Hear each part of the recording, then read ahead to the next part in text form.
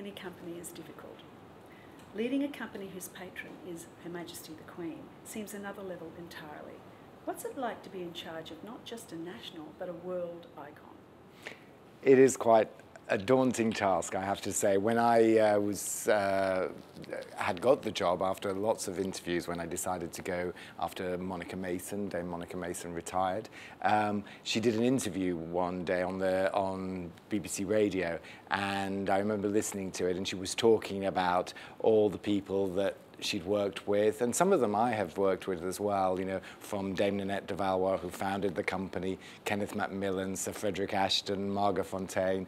And when you start saying those names, I remember my stomach feeling, oh my goodness, am I part of this? I'm going to have to carry on the traditions and hopefully move the company forward. So that's, it's daunting, but it's challenging, but exciting too.